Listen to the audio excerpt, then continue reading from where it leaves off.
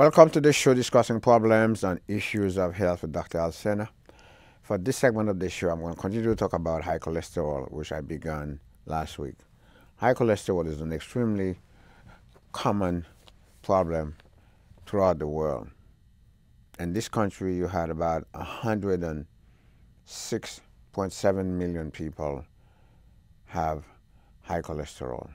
It is broken down by 50,800,000 males, 55,900,000 females. That is broken down further to 47.9% white males, 49.7% white females, 48.8% black males, 42.1% black females have high cholesterol. And some 7 million children / adolescents have high cholesterol. And 39% of adult male across the world have high cholesterol. Now, when somebody hears cholesterol, they say, well, cholesterol must be this very bad, poisonous material that we talk about so badly all the time. Yes, high cholesterol is very bad, but us human beings need cholesterol to be human, to be a functioning human. In fact, as I mentioned last week, we couldn't have become human, be born without the help of cholesterol. You say, well, how so? Well, all hormones, including the hormones that are needed for our mothers to have menstruated as a functioning female, and all the other female hormones that are needed in order for women to have the menstrual cycle, so that they can, as part of that cycling phenomenon, they can also get pregnant and carry a fetus. Our fathers could not have produced sufficient amount of testosterone so as to be a functioning male to get our mothers pregnant without the help of cholesterol as well. You say, well, how so? Well, all hormone, regardless of the type of the hormone, needs the cholesterol ring. And the first part of the ring, the very first substance that begins the formation of the ring that's going to form a hormone, is the cholesterol ring. So when we have low cholesterol, that's a major problem, because then, because of low cholesterol, the hormone that we need in order to function properly couldn't be made, because you can't make any hormone without the help of cholesterol, which begins the process of forming the ring that creates the hormone. Then, so that's one problem that I'll be getting into as I discuss the series. Then we have the issue involving high cholesterol. What is this all about? What's the problem that allow us to have a high level of cholesterol? What we need is a normal level. Too low is bad, normal is fine, high is very bad. Well, here we go. In order for you to have high cholesterol, you have to have inherited an abnormality that is carried on the long arm of chromosome 5. On the long arm of chromosome 5 is where the hereditary abnormality starts out. That's what we inherit from either one parent or two parents. That leads to a high level of lipids. And cholesterol is part of the lipid we're talking about. And then the abnormality actually that start the whole problem involve a very long worded enzyme called a substance called hydroxymethyl-glutaryl-CoA reductase. Let me repeat that, hydroxymethyl-glutaryl/CoA reductase. From here forward, I'm going to refer to it as coenzyme A. That's where the problem is. The hereditary abnormality that we inherit from one or two parents from that's located on the long arm of chromosome A causes the coenzyme A to become overactivated. It is the overactivation of the coenzyme A that causes us to overabsorb cholesterol. And once you overabsorb cholesterol from your food, then you have too much of it in the circulation. That's where the problem is. In the coenzyme A, overactivation of coenzyme A is the abnormality in the bloodstream that causes the problem that we're talking about here, which is high cholesterol.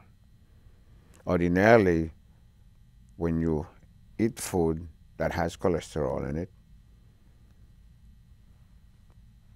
the cholesterol gets into the circulation in a normal quantity. Part of it stay in the circulation. The rest of it get taken to the liver. In the liver, it is mixed up with bile, B-I-L-E, which is then taken out into the stool. That is why when we have a bowel movement, the stool is brownish. That's the normal color. That color is because of the bile. And the cholesterol is part of the bile that's taking the stuff out of our system. That's it. That's how it works out. However, that's when you are absorbing it normally every day, 24/7. That's what's going on as I sit here. However, when you have an abnormality in the coenzyme A, which is also in the circulation, it becomes overactivated. The overactivation causes you to overabsorb cholesterol from the food. Then the level then becomes too high. So I will explain to you how the level of cholesterol that's too high is bad, okay? But before I do so, I want to explain to you when physicians order cholesterol level, it is not a single thing that we order. We order a cholesterol, a lipid profile. The lipid profile consists of total cholesterol, LDL cholesterol, triglyceride, HDL cholesterol, and then the cholesterol/HDL ratio. And also, of course, the VLDL cholesterol as well. Now, that's the lipid profile. That's what you get from the laboratory and the result when you order a lipid. We don't order just a cholesterol level. You order a lipid profile. And every single one of these things that I list for you, individually or in combination, can represent a risk factor. The total cholesterol is too high, the LDL cholesterol is too high. Together, that's a risk factor. Singly, by themselves, that's a risk factor. When the triglyceride is too high, that by itself is a risk factor. And there is condition where only the triglyceride is very high, is high. Then when the high density cholesterol is high, that's very good because it helps to protect you by taking out some of the bad cholesterol. When it's too low, you may have a perfectly normal total cholesterol, but if your HDL cholesterol is low, you are still at risk because that then cannot help you to get rid of some of the cholesterol, even though they're normal, may be normal. You understand that, okay? So now that I just finished explaining to you what the lipid profile is, let me attempt to explain to you what really is going on. What are the organs that are really affected by elevated cholesterol that causes the problem? Let's start from the brain. We call them end organs. The end organs are the brain, the eyes, the heart, and the kidney. the brain, the eyes, the heart, and the kidney. It's the arteries inside those vessels that get damaged by the excess cholesterol. What I'm about to explain to you, how does this damage occur? What is going on here? The arterial system, we call it the high flow system. The venous system and the blood, we call it the low flow system. And I want you to really pay close attention. I'm saying things to you, I'm 1,000,000,000% sure, except for physicians who actually listen to the show quite frequently based on my connection and response that I get from them. You wouldn't have heard this anywhere else. You got to understand there are two types of clots. You say, well, a clot is a clot. Absolutely not true. A clot is not just a clot. We refer to a clot scientifically as a thrombus. The thrombus that develops in the arterial system is completely different from the thrombus that's developed in the venous system because of the consistency.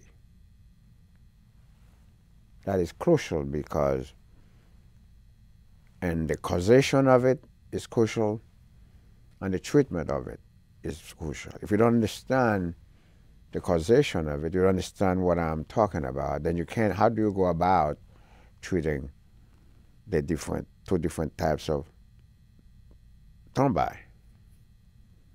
Okay. The thrombus, first of all, you have the white thrombus and you have the red thrombus. Well, everything looks red. It's a bloody looking stuff. But technically speaking, there's a white thrombus, there's a red thrombus. The red thrombus occurs in the low flow system, the venous system. It is made up mostly of red blood cell and debris. Let me repeat that. The red thrombus occurs in the venous system, is made up of mainly red blood cell and debris. Very few platelet, a few platelet. The thrombus that occurs in the high flow system, mainly the arterial system, is the white thrombus. It looks red to you, but it's in fact, we call it the white thrombus. The reason is because it's made up mostly of white blood cell and platelet, and very few debris. And of course, it looks red, but the main consistency of it is white blood cell and platelet. That is absolutely, completely, totally crucial that you have a sensitivity to this and a complete understanding of it. Because if you don't, then you are not going to be able to treat them. The clot that occurs in the venous system, i.e. in the legs, the arm, and the pulmonary part of the lung, which is basically the venous part, you're not going to treat it properly. Or for that matter, you're not going to prevent it from developing properly as well either.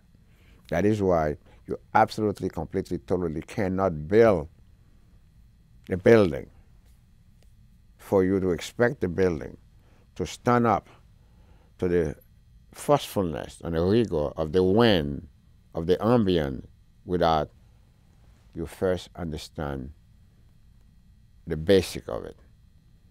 If the base of this building that you're putting together is not done properly, then the best little wind that passes, we call that in the Caribbean, even though I didn't know what I was talking about because I knew nothing about science when I live in the Caribbean, beautiful part of the world, the papaya tree. When somebody refers to you as a papaya tree, that's an extremely negative. That means you are a shallow and hollow individual with no consistency. Nobody can trust you. Nobody can depend on you because as the first little wind that takes you, because when you have the papaya tree, the inside, in case you did not know, you're just finding out, the inside of the papaya tree has nothing. It's completely hollow. It's a hole like that. Even though the tree looks beautiful, it produces this gorgeous, tasty fruit called papaya, which I lived on when I was starving to death, and they literally starving to death in the peasantry in Haiti. I had access to this thing that kept me alive. So when somebody refers to you as a papaya tree and the old street talk, growing up walking barefooted in the peasantry in Haiti, that's a very bad negative. That means you are nobody. Nobody can trust you. The little bit that when it takes you're gone. Okay, so therefore, then that's the same thing. How are you going to treat something properly if you don't understand it? You may have heard somebody doing it, you decide to do it too, but when you are called to the carpet, how can you explain it? You can't, because you didn't know what the heck you were talking about. You were just doing it because you saw other people doing it. Now you're just finding out, because you didn't know before. You can't believe this. Sometime, I know I'm vague a little bit, but that's my show, who cares? Last year, some crazy article came out in a very prestigious journal claiming that you could actually prevent clot by giving somebody clot in the leg, prevent DVT by giving somebody aspirin. Completely, totally bogus. Yet, it was published in a prestigious journal, and somebody is going to get credit for publishing a bogus article, because I just finished telling you the clot that you could use aspirin for.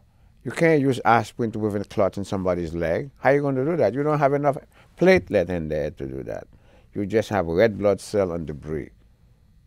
And yet, somebody get the article published.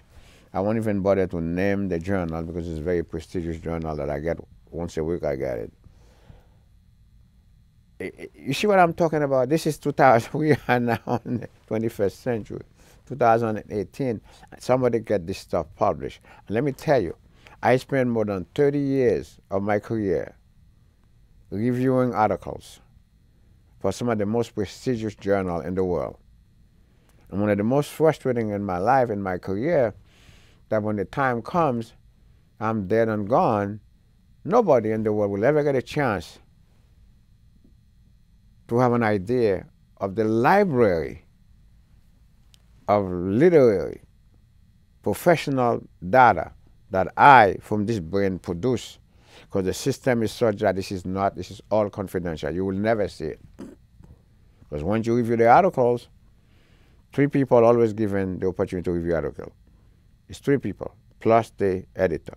Those are the people that either approve or disapprove an article. And it's not just me alone. All of us feel the frustration. Because you sign a paper, you will never, let me repeat that, you will never get to see this stuff. And dozens and dozens and dozens of articles. Because when I'm either accepting or rejecting an article, I have to write a long reason why, explain in detail, word for word, point by point, why I'm accepting it, point by point, why I'm denying it, rejecting it. And those stuff you will never get to see. The same thing happened to all of us who are given the incredible, prestigious opportunity of approving protocol. That's another aspect of it. They will write out, you have no idea the amount of protocol that are being used as I speak all over the world that I was giving the prestigious opportunity to approve or disapprove. Because once you approve it, then you turn it over, you sign it, you turn it over to the journal. The journal now owns it. They do whatever they want with it. Some of them make DVD, they sell the DVD or whatever. That's just the way it is. It's an honor and a prestige for them to call you or send you an email or a letter. Dr. Alcena, will you be so kind to review this protocol or create this protocol for that matter? I have worked right here at the hospital on Post Road in White Plain. Not even once have I ever been called as a consultant in cases using protocol that I myself, you can't make this up, I myself created. And yet, for political racial reason, I've never once been called. Of course, they wouldn't have called me anyway, but they don't even know I'm the one who created the protocol because I was given the honor to do so. And now the standard of practice. And I've never once, not that, I can't even have a single time in my 40 plus years of that hospital have I been called as a consultant to do X, Y, and Z. And stuff that I was the one who created the protocol. They have no way of knowing. So all of us going to go to our grave feeling this sense of frustration of all this stuff, all these books that I've written, you could see them, but a whole lot of other stuff you will never get to see. So I'm saying to you, therefore, then, how do you go about explaining what is the bad cholesterol is doing to us humans who have high cholesterol? Well, here we go. What happens is that the cholesterol get overabsorbed through the action of coenzyme A, which is a genetic abnormality. Once it is overabsorbed, it finds its way in the arteries in the brain, arteries in the eyes, arteries in the heart, arteries in the kidney, arteries in the rest of the abdomen, even the aorta, thoracic aorta, abdominal aorta. This is part of the arterial system. And they all are at risk to develop plaque when your cholesterol is high. What happens is that the cholesterol get into the blood circulation. It is an excess. It sits there. Inevitably, it finds its way in the vessel because it gets there through the vessel in the first place. You eat it, it gets absorbed through a small bowel where absorption takes place, get back into the bloodstream, and it sits there. Some of it goes to the liver, and some of it finds that sitting there doing damage. Same thing happens when you eat things that have simple carbohydrate, such as all simple carbohydrate ultimately wind up turning into regular sugar once you absorb it. And some of it get used to be used for energy. The excess wind up becoming fat. The fat get deposited in the soft tissues. You become obese. The rest of it get deposited in the liver and damages the liver. Hence, the #1 cause of liver damage in the world, i.e. cirrhosis of the liver, is guess what? It's obesity. Absolutely. #1 cause of cirrhosis of the liver in the world is happen to be obesity from the fat infiltration associated with obesity. So therefore, then, when the cholesterol finds itself in the wall of the vessel, automatically it begins to damage the vessel, and the local area where it sits, it must degrade. As it is degrading, it's releasing free radicals. The free radical then causes a local inflammatory process. The local inflammation, that's what begins the process of plaque formation. Let me repeat that. As the cholesterol sits there, it doesn't belong there because it's an excess. There's too much of it. Some of it just sit there in an indolent fashion. The body doesn't want it there because it doesn't belong there. Automatically, it starts breaking down. The body has to fight against it. The way the body knows how to fight against it is to try to break it down. That causes a local inflammation, my friend. The local inflammation is the result of the free radical that's being released because it doesn't belong there. The body has to get rid of it. The body is literally looking at it as a foreign substance. It is a local inflammatory process which is secondary to the free radicals that resulted in the beginning of the formation of plaque. You cannot have plaque formation without first having a local inflammation. It's a local inflammatory process that begins the whole domino effect of plaque formation. And then once you have that happen, then you form what's called a nidus. And then once you have one little nidus, the vessel is no longer nice and smooth, and one plaque form on top of another, and then you begin the narrowing of the vessel because of the plaque that's sitting there. That's where then the lack of blood flow results in the stroke, results in the damage to the heart, results in the coronary artery occlusive processes, that leads to angina pectoris, that leads to heart attack because of the ischemia, and then the same thing happened to the kidney when the vessels that provide blood flow to the glomeruli, of which we have billion that we were born with. We can't make glomeruli as we proceed in life. Once you lose one single one, you can't reproduce it. So the glomeruli cannot get sufficient oxygen, so they're dying out.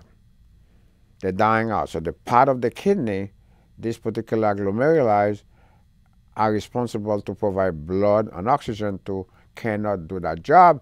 That particular area of the kidney becomes ischemic, even though you have no symptom. Even though your kidney, regular kidney function test, namely the BUN, the serum creatinine, looks normal to you. They are, when you test them, they're normal. But guess what? They're normal because you still have some functioning glomeruli. Gradually, you're losing more glomeruli. As you lose more and more glomeruli, something happened acutely, such as a kidney infection or some other stressful situation. Bango, the kidney failed. That's it. How about that? So that's how high cholesterol then can cause kidney failure. That's how then high cholesterol can cause a stroke, because of narrowing of the vessel, because of the plaque that sits there. That's how high cholesterol can cause microvascular disease of the brain. That's why high cholesterol can damage the eye, resulting in glaucoma, etc., etc. Okay, the same thing happened to the heart. The coronary arteries get narrowed. The area they're responsible to perfuse cannot be perfused. You have a heart attack. Listen, I'm going to stop here, and next week I'll continue to talk about high cholesterol. Until such time, keep watching the show. It's Dr. Alcena saying so long and bye-bye.